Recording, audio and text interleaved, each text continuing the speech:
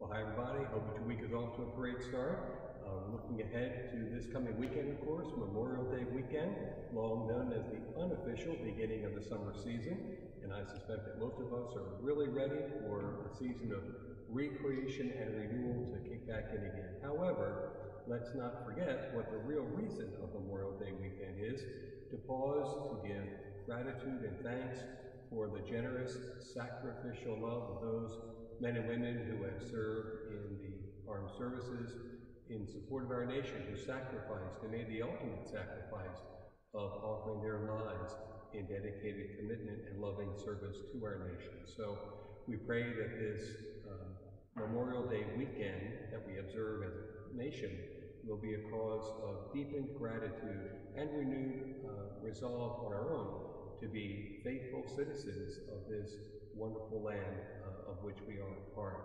And of course, this weekend as church, we celebrate the feast of the Ascension of the Lord, the first of 4 special feasts that will provide a bit of a transition as we start to bring to conclusion the Easter season and segue into the next liturgical season, the season of ordinary time. More to say about that in a future video. However, looking ahead, the actual conclusion of the Easter season will take place on the weekend of June 4 and 5, 2 weekends from now, with the Feast of Pentecost. And as you've heard us make note about before, we've got some really wonderful things in store for Pentecost weekend. First, at each of the Masses on Pentecost weekend, we'll be offering the petitions of the Universal Prayer in a whole variety of languages that reflect the many different cultures that make up our one spiritual community of faith here at St. Anne. If you may have a language ability in addition to English that you will be willing to share to help us pray on Pentecost weekend, please reach out to our parish office. We would love to have your voice among many others, giving praise and thanks to God and supplication in the many languages of the human family.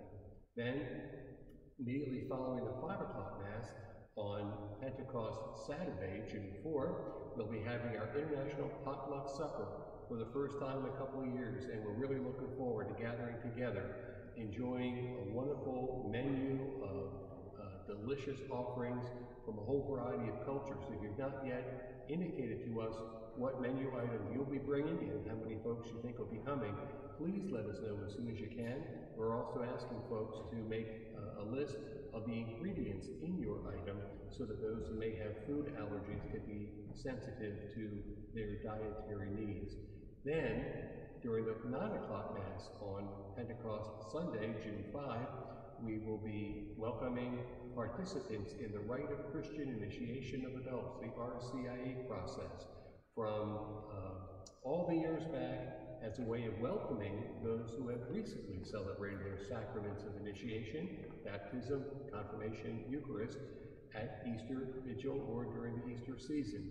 We're really hoping that all of our RCIA alumni would come back for a wonderful time of prayerful support. Right after the 9 o'clock Mass, we'll gather together in the Jerusalem room for some fellowship together. So lots of really good things in store for the weekend of June 4-5, Pentecost weekend.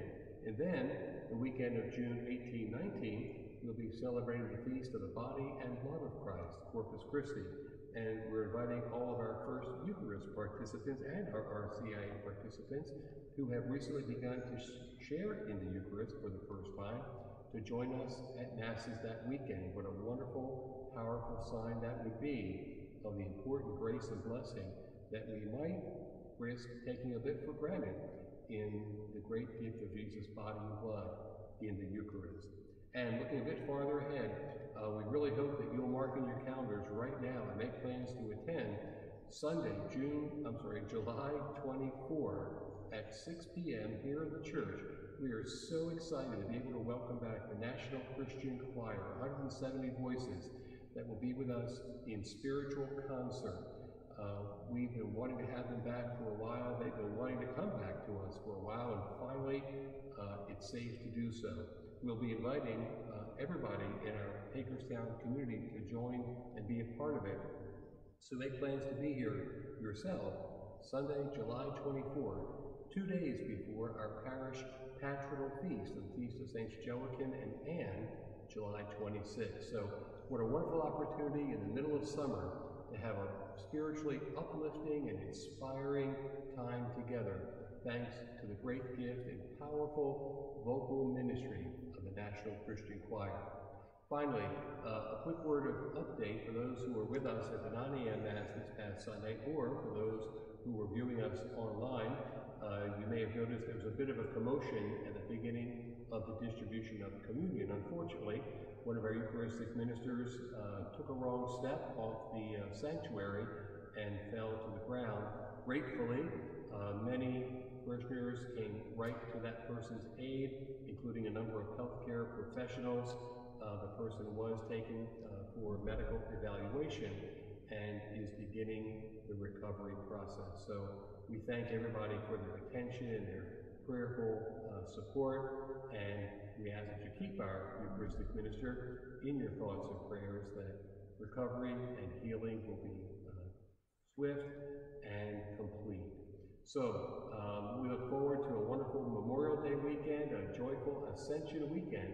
In the meantime, God bless you and continued joyful Easter season.